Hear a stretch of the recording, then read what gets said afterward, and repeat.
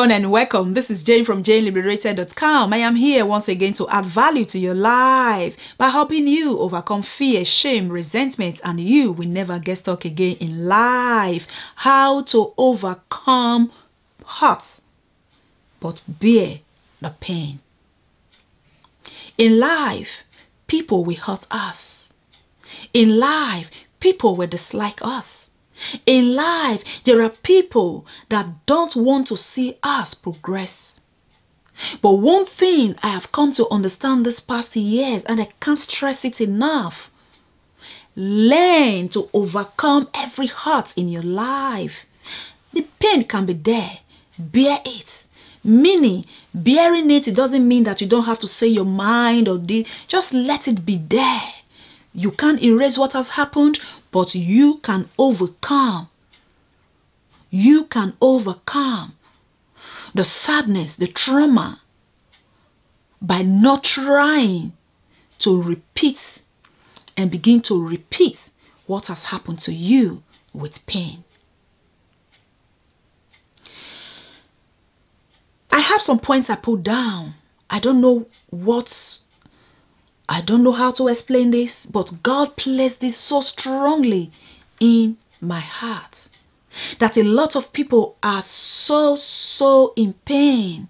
They have not overcome the hurt. They have not overcome what people did to them. They have not overcome that breakage in marriage. They have not overcome the loss of a dear one. They have not overcome that betrayal. It is not the best for you. Life is too short to be wasted in the negative thoughts, in the negative atmosphere, in the negative situation.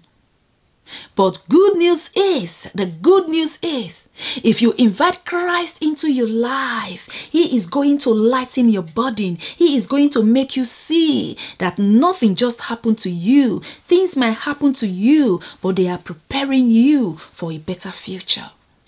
That is why I said, overcome the hurt. The pain can be there, yes.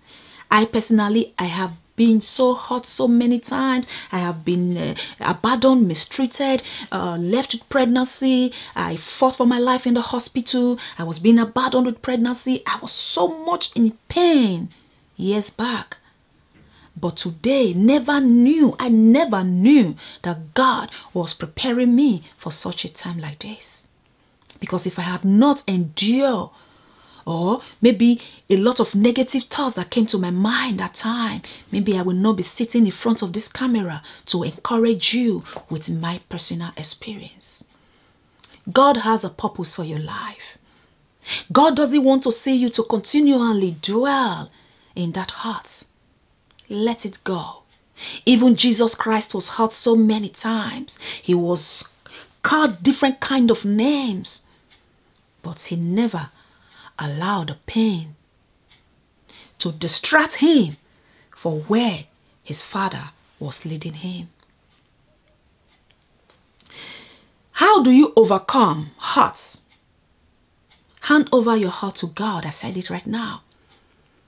Let Christ take over your situation. Never you form the habits of standing or blocking the way of God with your mind, with your negative thoughts, so that God will have a broad way to be able to clear the road for you and begin to lighten that pain, that hurt in your heart.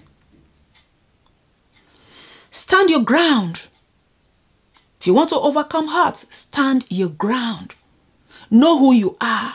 Know who you are born to be. Know that anything that happened to you, or what happened to you, or what is happening to you right now, doesn't have to define you. If you don't believe in yourself, I am telling you today that I believe in you. Why? Because you are not watching me by accident. God has orchestrated this time so that I will tell you that dark times never last. I think I just recorded a video on that. Dark times never last. Get out of that heart. Let the pain, bear it. It has happened. You can't change it. Just bear it and let the pain be gone from your life. Or the hurt be gone from your life. Do not procrastinate. Procrastination has left a lot of people down. They cannot function in what God has sent them to do.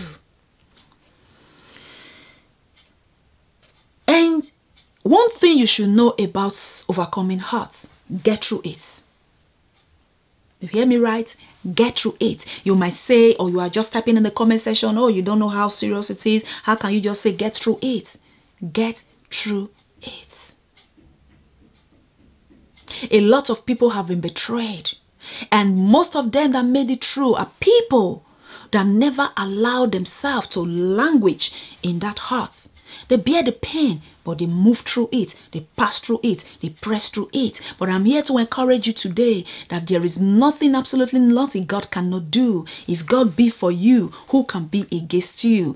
God said, I will contend with those that contend with you. Let your mind be free. Allow God to go into the battles for you, and your life will definitely never remain the same. But remember one thing, whatever you are passing through today is not meant to destroy you. It is meant to prepare you for the next task ahead of you. Have a fantastic day. But remember, I am your sister in Christ. Love you all.